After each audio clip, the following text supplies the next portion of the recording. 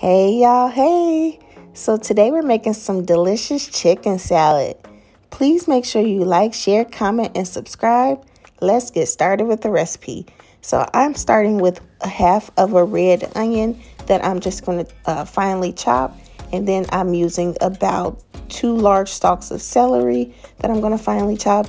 And then I am using a rotisserie chicken for this recipe. I got this from my local Walmart.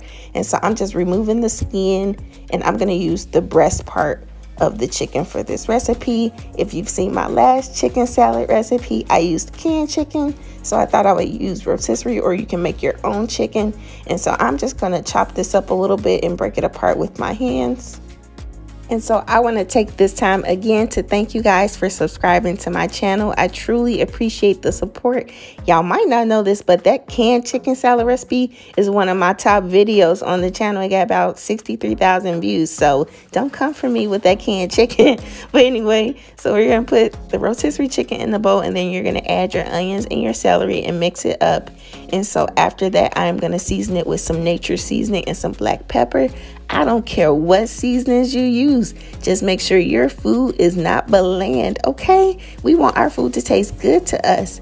And so here we go again. I am using my friend Miracle Whip for this recipe.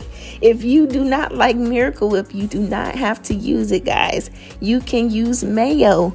You can use dairy-free MAYO for this recipe if you want it to be dairy-free. Use what you have, okay? And so next I'm going to add in some bread and butter pickle juice, because I think this gives it a nice flavor. And so you're going to kind of eyeball it, or if you don't like that flavor, you don't have to add it to it.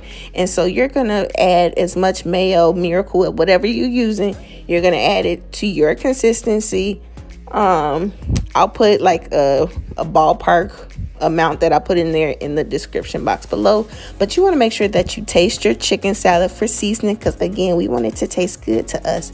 And I did put a little bit of sugar in there, and that is totally optional. And so you're going to stir that up. I did end up adding some sweet relish to this recipe. That's totally optional as well. I don't know, I just kind of felt like it needed it this time. And so that's it, guys. I'm just going to top this with some smoked paprika. And this was so delicious, you guys. This is the finished product. You can serve it with crackers. Today, I am going to eat it with a croissant that we just toasted up. And then I have some chips on the side. This was so good, y'all. I hope you guys enjoyed this recipe. Please make sure you like, share, comment, and subscribe. See you next time. Bye.